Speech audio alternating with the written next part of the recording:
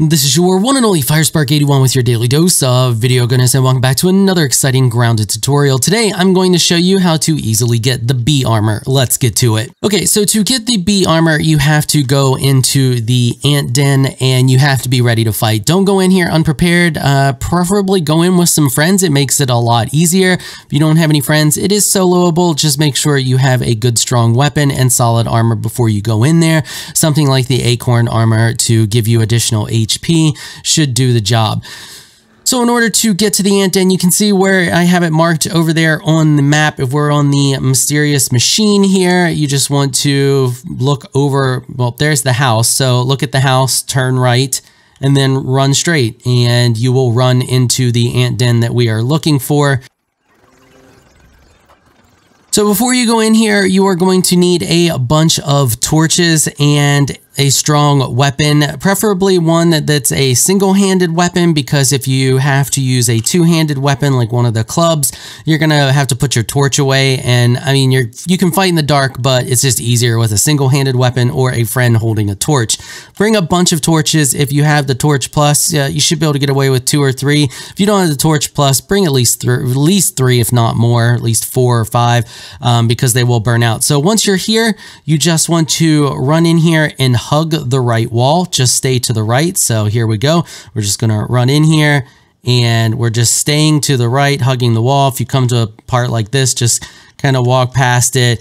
If you see any turns, branching off, anything like that, just hug the right wall like we're doing here. And then we're just going to keep going this way, run right in here, right around this way. Now your first piece is up there, so we're going to run this way. Double back a little bit, jump up here, and then right there is the rotten bee mask. That's your first part. And then what we want to do is come around this way. We're going to continue to stay to the right. Come around here, continue to stay to the right side. And then that brings us into this room here. You'll see a hole right here. Don't fall in the hole. And we want to go around the hole. And the other piece is right here, the shin guards. And then you're going to turn around and then you're going to fall down the hole. Once you fall down the hole, there'll probably be a bunch of food here. I'm in creative, so there's no ants, there's nothing. It just makes it easier for me to show you this. You know how to fight ants if you don't practice fighting them.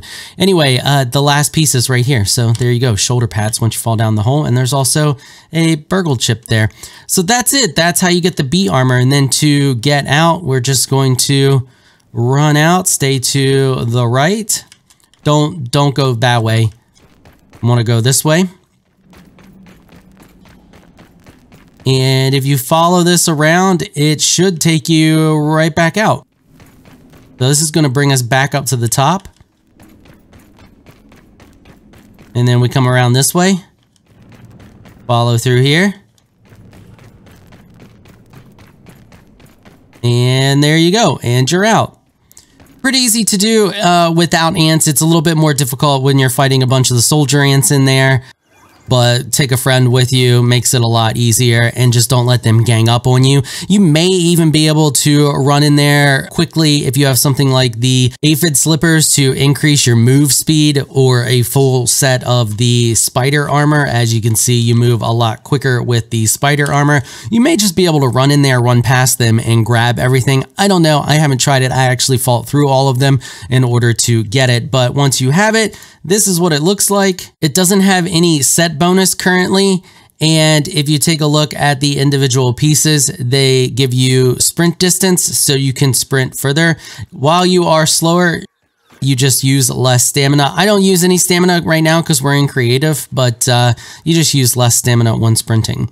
Okay, hopefully you found this helpful. If you did, consider hitting that subscribe button, like button, all that good stuff. All right, that is going to wrap it up for this episode. If you like what you saw, consider hitting that sub button. I want to give a big thank you to my patrons for making this episode possible. Y'all are absolutely amazing people. If you would like to join my elite crew of Patreon supporters, please check out the link in the description below. If you enjoyed this video, please leave a comment down below. Let me know what you thought. If you're shy, you don't like to comment, just hit that thumbs up button and show your support. Until next time, thanks for watching.